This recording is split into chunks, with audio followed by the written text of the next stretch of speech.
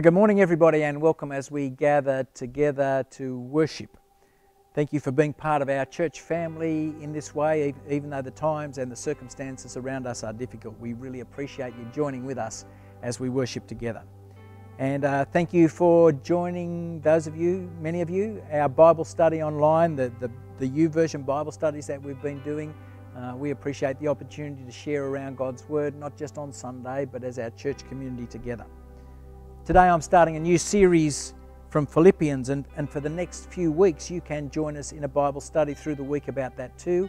So there will be information soon about a YouVersion Bible study that we can be sharing in together over the next few weeks and the next few Sundays as we share together from the book of Philippians.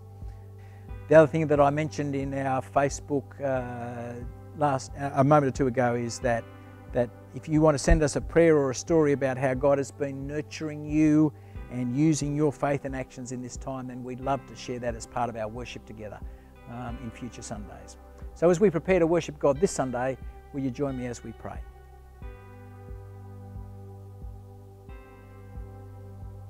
Lord, thank you that we are your church, even if we don't gather together here in this building. So we want to say thank you for one another. Thank you that we are the community of Church in the Marketplace, and we are people who are perhaps visiting with us today. Lord, we want to give ourselves to you and pray that you would bless us as we worship you together. Lord, we thank you for Paul starting a church in a place called Philippi, and we thank you for this letter that he writes to them. Thank you that it is full of hope and joy and happiness. And we pray over the weeks to come as we study it together that you will help us to radiate some of that happiness and joy and peace into the world around us and into the circumstances around us. In Jesus' name we pray. Amen.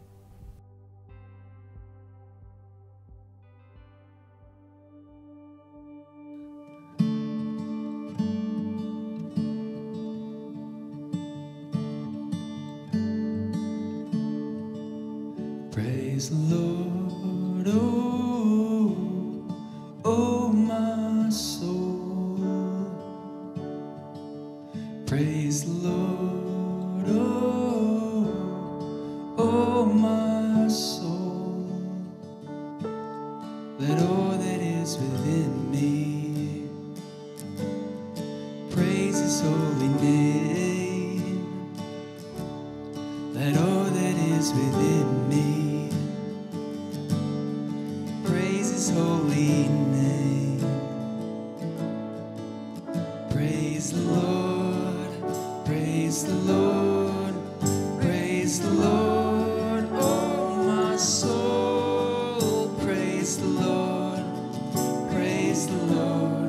oh my soul. As I sing of your love, the heavens open.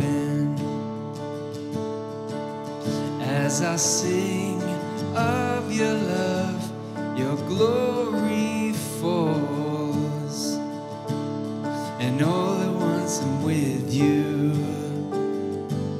standing in your presence, gazing on your beauty, lost inside your love. Praise the Lord, praise the Lord, praise the Lord, oh my soul. Praise the Lord, oh my soul. Praise the Lord, praise the Lord, praise the Lord, oh my soul. Praise the Lord, oh my soul. My cup runs over, it overflows, and praise comes pouring out from the depths of my soul. No mind can comprehend this love I know.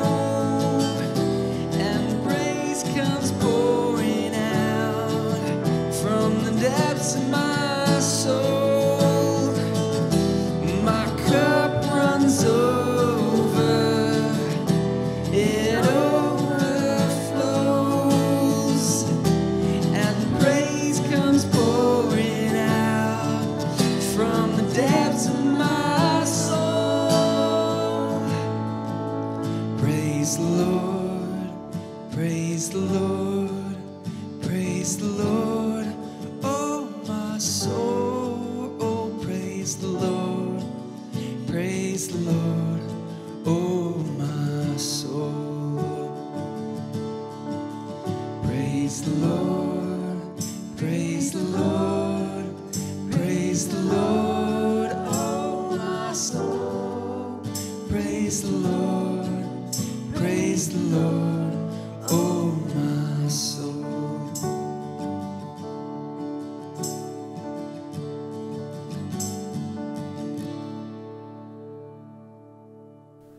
Welcome to Church in the Marketplace Online. It's so great to be with you this morning. As always, let's just take a moment and greet each other in the chat.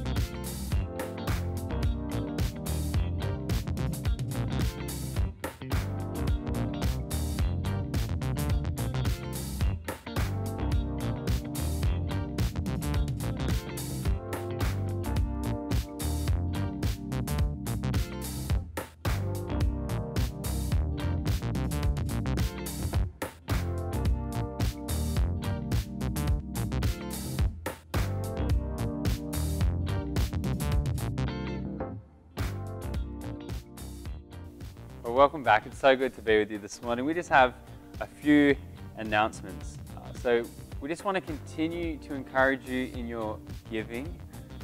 I mean, it is wild times that we live in, but I just encourage you to just keep on being generous and just keep on sowing into the house of God and actually just find people to be generous with. If you've got resources, just bless someone. So I just encourage you to continue being generous in your giving. Now the other thing is that we still have our groups going. Now there's going to be some information that will be kind of put out via email that will give you better instructions on how to sign up for those groups. So there's different groups running. I know Louise has her Bible group going on a Thursday evening. I've got one that happens on a Wednesday night. So just stay posted for that because that information is coming. So some other exciting news is, well, a lot of you know that we've started a Minecraft server. So I've made a little video and that's just going to spin now. Hello and welcome. I just thought it would be a good idea to show you around Church in the Minecraft, let you know what we've been up to.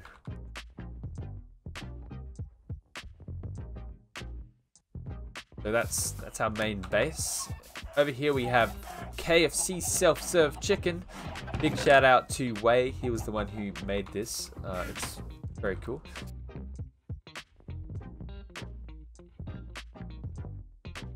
And here it is, Church in the Minecraft. What a beautiful day. Big shout out to Eric because he is the master architect who's been building this amazing structure. But yeah, there you have it. There's the progress of Church in the Minecraft. So if you would like to join, you can click the link in the description and it will take you to the Discord. Now we are playing the Windows 10 Bedrock version and I'm pretty certain you can download it and play on iPad or tablet, on your phone. I think you can play it on Switch. Definitely play it on Xbox. So you will have to add me on your Xbox Live account. So my gamer name is Gary the Cool, spelled Garri the Cool. So you'd have to add me as a friend on Xbox Social. But just jump on the Discord and I will help you get it set up if you are interested in joining Church in the Minecraft. Alright, peace out. Now the other thing I wanted to do is I wanted to just take a moment right now and I actually want to pray. So let's just do that. Let's just close our eyes and let's pray. Father God, we just come before you right now, Lord, and we just cry out and we pray for our health professionals. Lord, all the nurses and all the doctors and all those working in the hospital, Lord, we just pray that you would just be with them at this time. Lord, I just pray that your peace would fill their hearts. Lord, you would guide their hands as they do the work of the doctors and all that stuff that they're doing. Lord, I just thank you that you would bless them. Lord, we also just pray for all the workers, the farmers, those who are involved in the groceries and all of that stuff. Lord, we just pray that you would bless them too and that you would be with them. Lord, we also lift up people who are feeling lonely, who are feeling this sense of isolation. Lord, I just pray that you would just fill their hearts with peace right now wherever they are. I pray that peace would just enter their hearts and their minds. And Lord, we also just want to lift up our leaders. Lord, we want to lift up our Prime Minister. We also want to lift up all of the politicians, all of Parliament. Lord, we just pray that you would give them wisdom in how to lead our country. We just lift these things up to you and we trust you with them in Jesus' mighty name. Amen. Today's reading is from Philippians 1. We're going to be reading from verses 1 to 11. And I'm reading from the NLT translation. This letter is from Paul and Timothy, slaves of Christ Jesus. I am writing to all of God's holy people in Philippi who belong to Christ Jesus, including the elders and deacons. May God our Father and the Lord Jesus Christ give you grace and peace. Every time I think of you, I give thanks to my God. Whenever I pray, I make my requests for all of you with joy. For you have been my partners in spreading the good news about Christ from the time you first heard it until now. And I am certain that God, who began the good work within you, will continue his work until it is finally finished on the day when Christ Jesus returns. So it is right that I should feel as I do about all of you, for you have a special place in my heart. You share with me the special favor of God, both in my imprisonment and in defending and confirming the truth of the good news. God knows how much I love you and long for you with the tender compassion of Christ Jesus. I pray that your love will overflow more and more, and that you will keep on growing in knowledge and understanding. For I want you to understand what really matters, so that you may live pure and blameless lives until the day of Christ's return. May you also be filled with the fruit of your salvation, the righteous character produced in your life by Jesus Christ. For this will bring much glory and praise to God.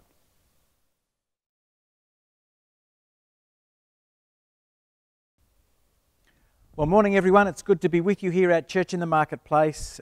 If you're a regular of our community, and if you've joined us today online, then we just want to say hi, and we're delighted that you've joined us, and we hold you and your circumstances in our prayers today. As Brody said a moment ago, if we can pray something particular for you, if we can help in some way, then please be in touch with us. Well, Easter is now behind us. Over the past weeks, we've thought about the life and the death and the resurrection of Jesus. We've thought about how they create for us and continue to secure for us a renewed relationship with God, a redeemed relationship, a relationship that opens a place for us in God's eternal purposes. We call it heaven. So now I've been thinking about our focus over the coming weeks. How can I be encouraging for us as we live out our circumstances and find a place in our lives and our families and our church and our community as the consequences of the COVID-19 pandemic unfold for us? I've decided to encourage us, despite our circumstances, to choose happiness. You see, we can walk down many roads searching for happiness and find nothing is ever good as it promises to be. We want to be happy, but sometimes happiness seems to be elusive, just seems out of our grasp somehow. And in times like the ones we're in now, we could use a full measure of happiness so that we can be the people that we want to be and the people that God purposes for us to be. So how can we put some happiness into practice, even while we're restricted to our homes and limited in our contacts? We're going to use Paul's letter to the Philippian church as our base in God's Word, partly because it's one of the most joyful parts of Scripture. So as we prepare to explore happiness, let's pray. Our Lord God, we thank you that you want our lives to experience joy and our lives to experience happiness. And so thank you for this letter of Paul to the Philippian church, where he speaks a lot about how we might have that sense of joy and peace and happiness. So we pray that as we explore it together, you would help us to understand it, and you would help us to find ways to put into practice what it teaches in our day-by-day lives. In Jesus' name we pray. Amen. Before we get too far into what Scripture has to say, I want to give us a couple of happiness principles. We can work on these at any time. We can find these principles pretty much anywhere. They're used by doctors and psychologists and ministers and counsellors as tools of their trade. Here they are, 5 principles of happiness. The first one is don't look for happiness, create it. Happiness isn't something that we look for. Happiness is something we create. It's our choice. We're as happy as we choose to be. Second principle is happiness isn't a goal. It's more the result of how we think and live and act. It's a byproduct. If we make happiness the goal of our lives, we're going to live a very self-centered life, and that's going to end up making us miserable. 3, our habits create our happiness. Happiness is a choice. We shape our habits, and then they shape us. We can create habits of happiness in our lives. The 4th one, happiness based on happenings is temporary, but happiness built on habits is long-lasting. I can go to Disneyland and be happy, and then I can come out and realise how much money I've spent and not be happy. Anything where we base our happiness on happenings or circumstances, on an occasion, as soon as the occasion is over, we can lose our happiness. And fifthly, habits are as addicting. Happy habits are as addicting as bad habits, but they're a whole lot more rewarding. Bad habits take some time to develop. We don't develop them overnight. And the same thing with good habits. We don't develop them overnight either. But habits of happiness can be developed so that they become habits in our lives. So Philippians is a great book. It's the happiest book in the Bible, I think. The word joy, the word glad, the word enjoy, the word rejoice, the word happy and happiness. These words are used in various forms 17 times in a very short book. Philippians was written by Paul, and what's amazing is the happiest book in the Bible was written by Paul while he was a prisoner in Rome. This book is kind of like a thank you note. Philippi was a city in Greece where Paul started a church. He's now in a prison in Rome, and he's writing to thank them. He's thanking them for financial gifts that they've given him. He's thanking them for their prayers. He's thanking them for their support and for their love, all these things. So if we want to be happy, where do we start? What would you start with? With money, with sex, with time? Paul starts with relationships. It's impossible to be happy, he says, while our relationships are unhappy. We can meet all kinds of people. They've got all kinds of money, all kinds of fame, every kind of pleasure that you can imagine. But if they're in the middle of a relationship struggle, if they're in the middle of a divorce, they're not happy. If they're in the middle of some sort of relationship drama, they're not happy. If our relationships are unhappy, our lives are going to be unhappy. So Paul, when he starts talking about modelling the habits of happiness, he begins right off the bat, the first 11 verses of Philippians, talking about how to have healthy relationships. Brody read it for us. In the first 11 verses, Paul describes his relationship to the people of Philippi, and he gives us 4 statements. Here they are. The first thing that Paul says is this: be grateful for the people in our lives. Study after study links gratitude to happiness. It's been proven over and over by psychologists and sociologists that the more grateful we are, the happier we are. The more ungrateful we are, the unhappier we are. If we want to have good relationships, we start with an attitude of gratitude.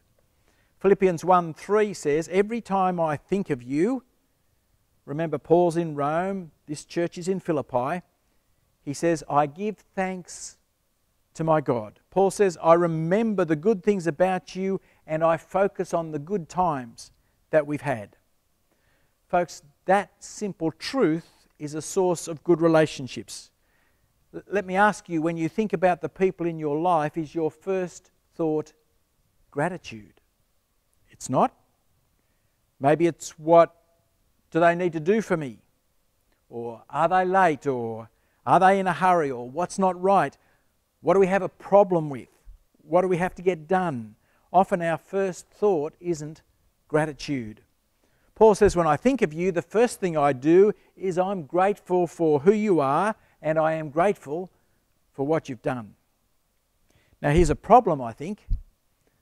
The longer that we know someone, the more we can take them for granted. Isn't that true? The longer we know someone, the more we take them for granted. The more we focus on their faults, the easier it is to remember the bad times. I don't know why it is, but often it's easier to remember bad times than it is the happy times. Paul says, every time I think of you, I give thanks. If we just developed that habit, that whenever we think of people in our lives, our friends, our neighbours, our husband, our wife, our kids, our relatives, that our first thought is gratitude. And friends, it's a habit that we need to develop. It doesn't come naturally. We're not by nature grateful people. We're by nature discontented people. We're by nature always wanting more, wanting things to be different. In Philippians 1 verse 5, Paul says, I thank God for the help that you gave me. If you know the story of the church that Paul started there in Philippi, there was a woman named Lydia, a businesswoman who opened up a home. He says, from the very first day you welcomed us and you helped us. And several times in Paul's travels, the Philippian church was funding his missionary journeys. In this particular incident, they'd sent a man named Epaphroditus all the way to Rome to bring Paul a financial gift because he was in Rome and in prison. Now Paul is sending Epaphroditus back with this thank you note to the people in Philippi. He says, I thank God for the help you gave me. I wonder what it is that other people have done for you and for me. Again, the longer we know someone, the more we can take them for granted, the more we look for their faults, and the easier it is to remember the bad things rather than the good things. The truth about Paul in Philippi is he didn't have a good time there. In fact, it was one of his roughest churches getting started. But you don't get any of that in this letter. The fact is, when Paul went to this city to start a church, he was beaten, he was whipped, he was humiliated, he was falsely arrested, he was thrown in prison, he went through an earthquake, and then he was politely asked by the church leaders to leave the city. And he says, when I think of you, I thank God for you. It's like he's choosing selective memory. This wasn't a happy place all the time. It wasn't all sunshine and roses. There was a lot of bad stuff that happened, but Paul chose not to dwell on painful memories. Memories are a choice. If we want to hold on to our painful memories, we can, but we're not going to be happy. Paul had a lot of reasons to have painful memories in Philippi. But he says, every time I think of you, I thank God for you. He's choosing to be grateful for the people in his life. So here's a happiness hint, something you might put into practice in the coming week. Here it is. Remember the best and forget the rest. If we want to be happy, remember the best and forget the rest. Develop a selective memory. the attitude of gratitude will change our relationships. The second habit of relationship happiness is this: we pray with joy for the people in our lives. Paul is praying, as we just heard in this passage. Doesn't it encourage us to know when somebody's praying for us? Of course it does. The fact, one of the things that sometimes keeps me going is your prayers. When people say, "I'm praying for you, Peter," I take that seriously. Paul says in verse 4, "I always pray for you." That's part of it. But notice the rest of the verse, "And I make my requests with a heart full of joy." I want you to think for a minute of somebody who irritates you. If they're nearby, just think about them. Don't look at them. Maybe somebody you've got a strained relationship with, or they just rub you the wrong way. So here's two questions for us. One is, do we pray for them? Or do we just complain and grumble and nag and nitpick? I suspect that if we'd pray more, we'd have a lot less to grumble and complain and nag about. So we can decide. Does nagging work? No. Does prayer work? Yes. So why do we do more of the thing that doesn't work than does? Paul says, "I pray for you."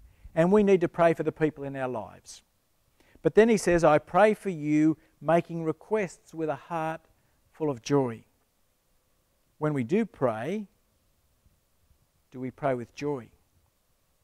Let me give you a little secret here. There are things in people's lives around us we would like to change. We don't want to change ourselves, perhaps. We want to change them. If she'd just do this, if he'd just do that. We always want to change other people, and we can't. They can only change themselves, and we can only change ourselves. But we can pray, and God can change people. Positive thinking isn't enough. Positive thinking might help change me, but it can't change somebody else. But positive prayer can. So positive prayer is more positive and more powerful than just positive thinking. So here's another happiness hint. The quickest way to change a bad relationship to a good one is to start praying for them. It'll change you, and it can change them. Start praying for them. You say, what do I pray? Well, I'd encourage you to pray what Paul prayed in verses 9 to 11. Here's what he says, "And this is my prayer, that your love may abound more and more in knowledge and depth of insight, so that you may be able to discern what is best, and that you may be pure and blameless until the day of Christ, and you may be filled with the fruit of righteousness that comes through Jesus Christ to the glory and praise of God."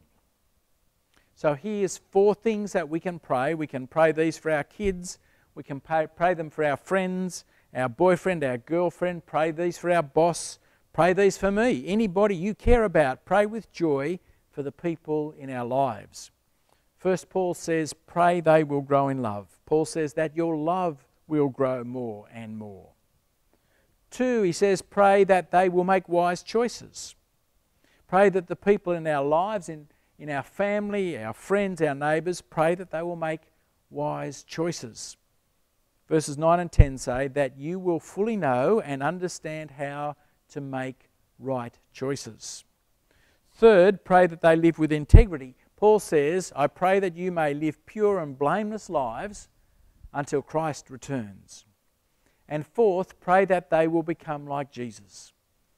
Parents, there's your prayer agenda right there. Husbands, wives, friends, there's your prayer agenda right there. Pray that they may become like Christ.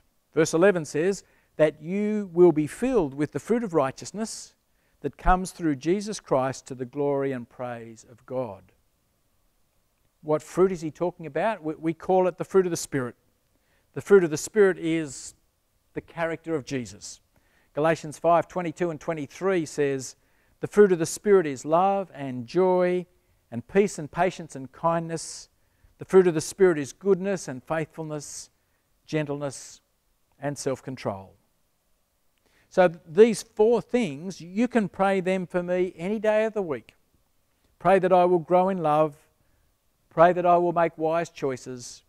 Pray that I will live with integrity.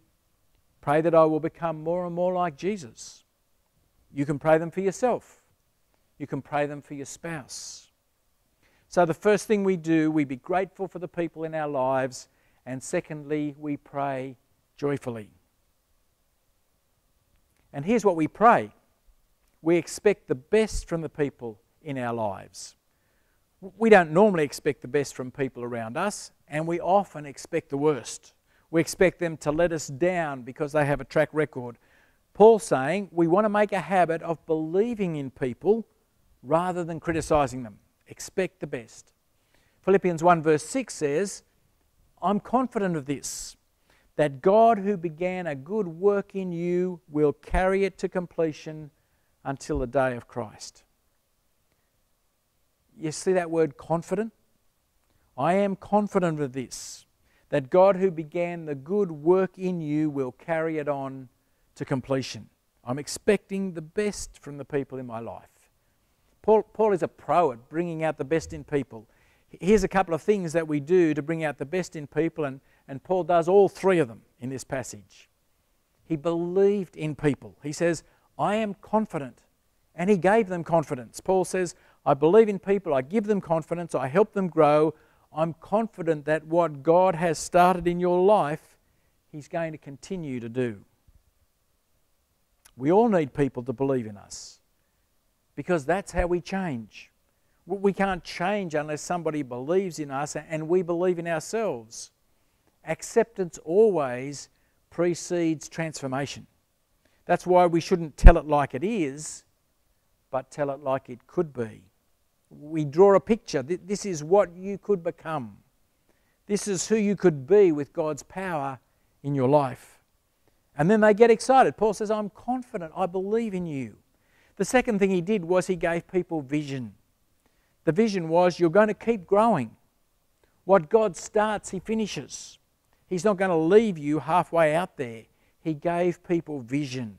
He painted a picture of the future. Why is that important?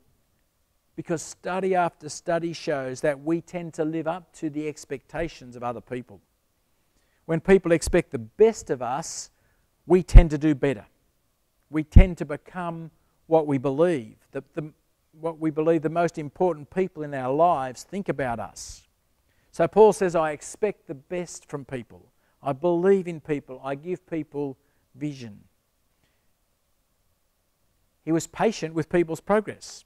I am confident that what God began in you, he's going to keep on and he's going to carry to completion until the day of Jesus Christ. He was patient with people's progress.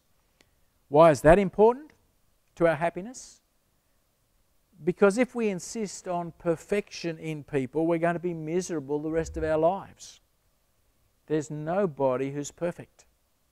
And if we're always expecting perfection in people before we can enjoy them, then we're never going to be happy, because nobody's perfect. Paul says, I'm patient with people's progress. So the happiness hint to practice is this: celebrate how far people have come rather than judging them for how much they still have to go. We've got to be patient with people's progress. God doesn't wait until we're mature for him to start loving us, so we shouldn't do that to others either. We've got to love them, warts and all. We've got to be patient with their progress. And the key to patience is love. Paul says in verse 7, it is right for me to feel this way about you since I have you in my heart. This is the real key to happiness, and it's the real key to healthy relationships. We've got to have people in our heart. I reckon that if people are on my heart, they're less likely to be on my nerves. And if I want to get people off my nerves, I've got to get them on my heart. Many of our relationship problems come because we tend to react with our head and not with our heart. And that's the wrong place to go in relationships. when somebody says, you just don't understand, they're not usually talking about understanding. What they're really saying is, you don't feel my pain and you don't feel what I'm feeling. It has nothing to do with understanding. It has everything to do with empathy. We're not being sympathetic. We're not empathetic. We don't care. We're not feeling their feelings. When they say you don't understand, we often try to logic it out, but it's not logic. It's feelings. And feelings are just feelings. They're not right or wrong. They're just feelings. Paul says that there's a fourth secret. We must love people in our lives like Jesus does.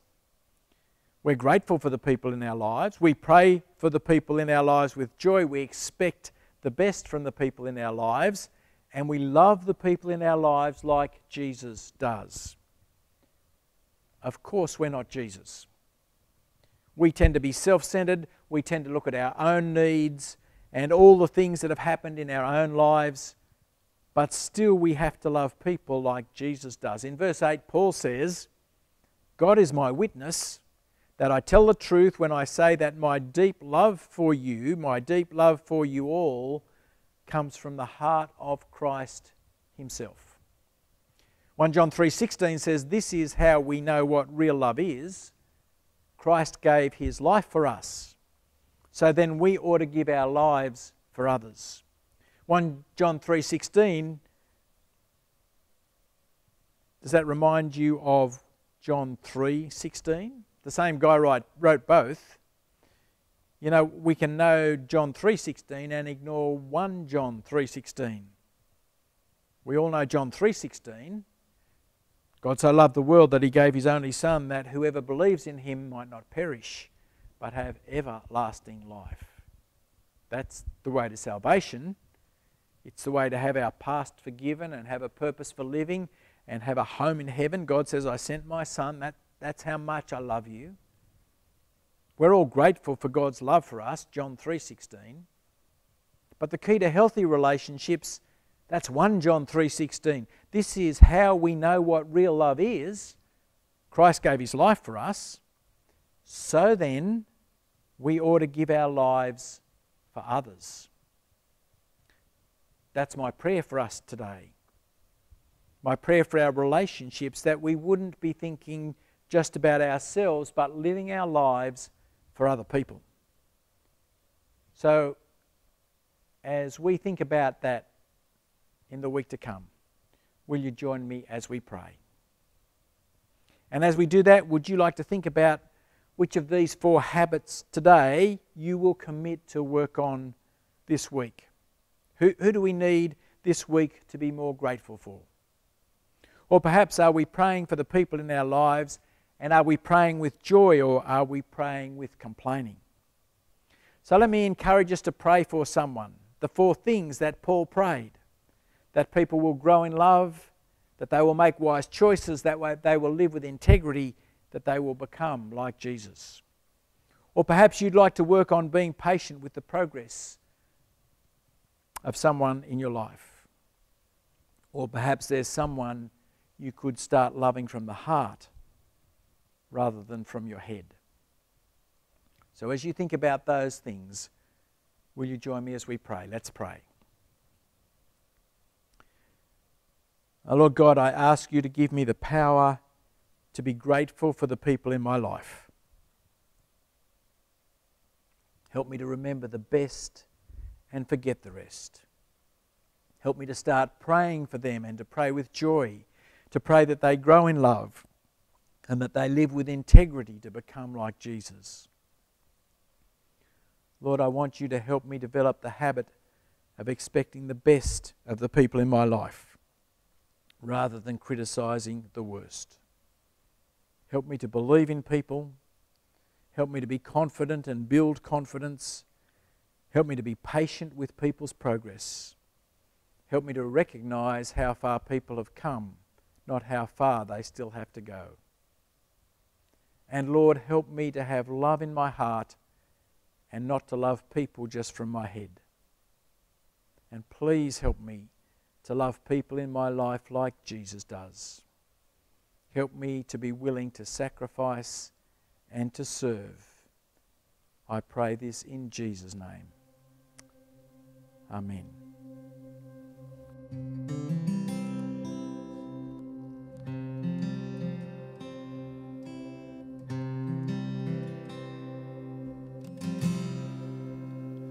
I have decided to follow Jesus. I have decided to follow Jesus. I have decided to follow Jesus.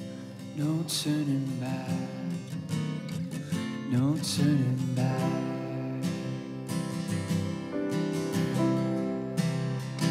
Though I may wander, I still will follow.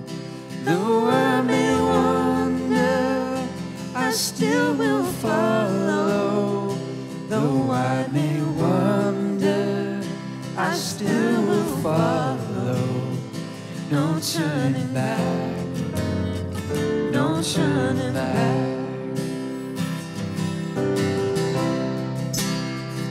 The world behind me, the cross before me. The world behind me, the cross before me. The world behind me, the cross before me. No turning back, no turning back. Though none go with me, still I will follow. Though none go with me, still I will follow. Though none go with me, still I will follow. No turning back, no turning back. Will you decide now to follow Jesus? Will you decide now to follow Jesus? Will you decide now to follow Jesus?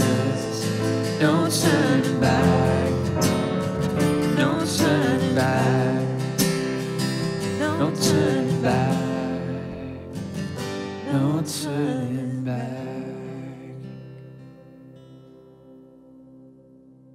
Well, thanks so much for tuning in this week, and don't forget to follow us on Facebook, and also don't forget to subscribe. We'll see you next week, church. God bless.